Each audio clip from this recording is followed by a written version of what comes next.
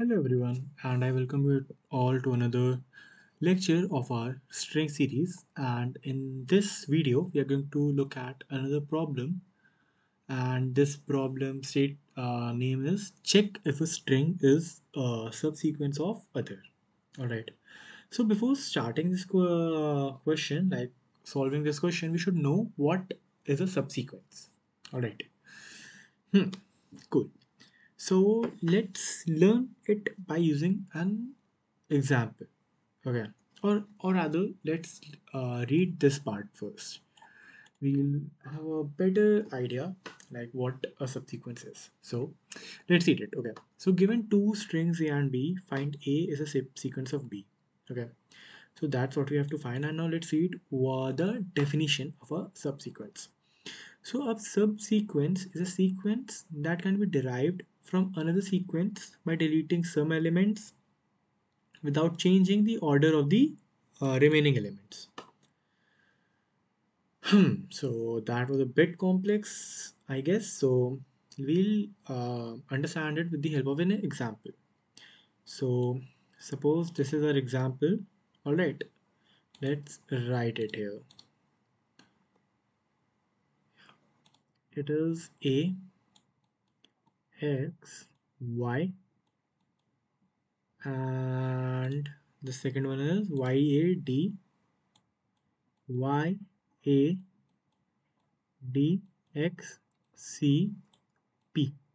Okay.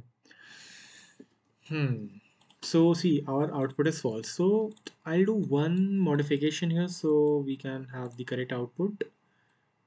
All right. Okay. Okay.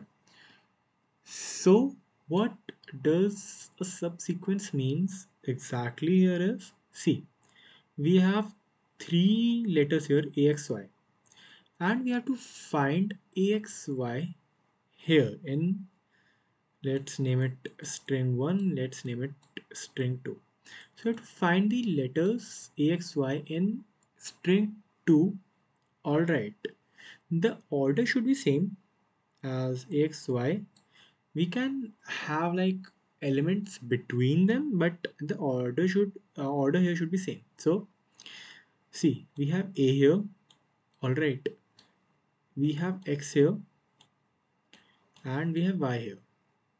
Okay, so as you can see, we have elements in between these, but that doesn't matter. What matters here is that we are having the same frequency and or same order of the elements, like A, X, Y, and here it is AXY. All right. Now you can see one thing. See, here it was AXY, but here it is YA X. So A is not a subsequence of V as Y appears before A. Alright. Let's look at example 2 so you will understand it better. It is GKSREK. Alright. So let's write it. GKSREK.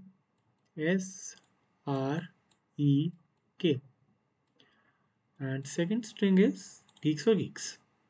Alright. Geeks for geeks.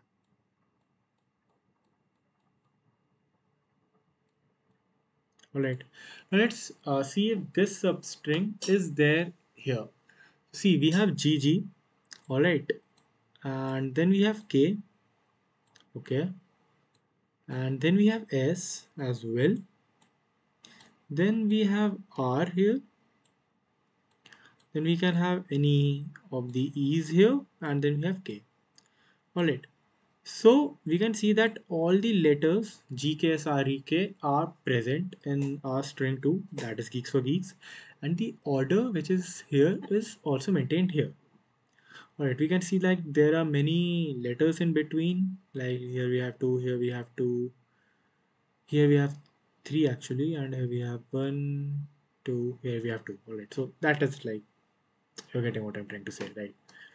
So yeah, so this is like uh, So okay, so this is what it was there, and now we just simply have to find um, whether string A is a subsequence of B.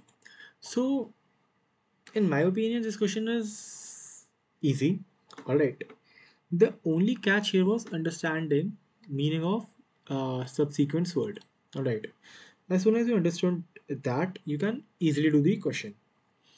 So what we can do here exactly is I'm going to first of all write the code. Okay, and then I will try to explain it.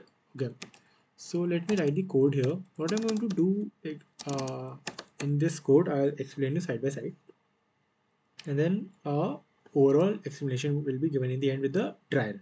Okay, let's have while I a dot length.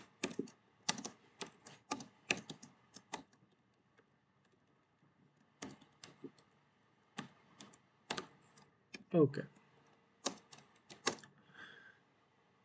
So if I'm saying that if both the letters are same, I'll do what I'll do is I'll increment both the iterators. Okay. Otherwise, I'm going to iterate over j plus plus only because A is already like what do I say? Like, because we have to find the letters of A. Right. So yeah. So cool. Now if I say if I is equal to a dot length, I'm going to return true, else I'm simply going to return false. Let's try and compile this. Let's see if it works. Hmm. Okay, expected output is true. Just EXY and ADXCP. Okay. Let's try and submit this code. Let's see if it works. Oh yeah, test cases are all passing, so problem solved. Okay. All right. So let's have a dry run exact like I guess you would have understood already what I'm doing here, but still I'm going to tell you what we are doing exactly. So we have A, X, Y, and another is YADXCP. YADXCP. Alright, let's remove this one and let's have P here and Y here. Okay, so currently my I is starting from here and my J is starting from here, right? I is 0 and J is 0. So what I'm doing is I'm comparing these two letters, alright? If these two letters are same, I'm going to increment both of them. But if these two letters are not same, so I'm going to increment only J because I need to find this one, right? So that's what I'm doing here. If both are equal, I'm going to increment both of them. Otherwise, I'm going to increment only a second string. So I incremented it here and it's j here now. Alright. Now if ours I and j elements are equal, so I'm going to increment I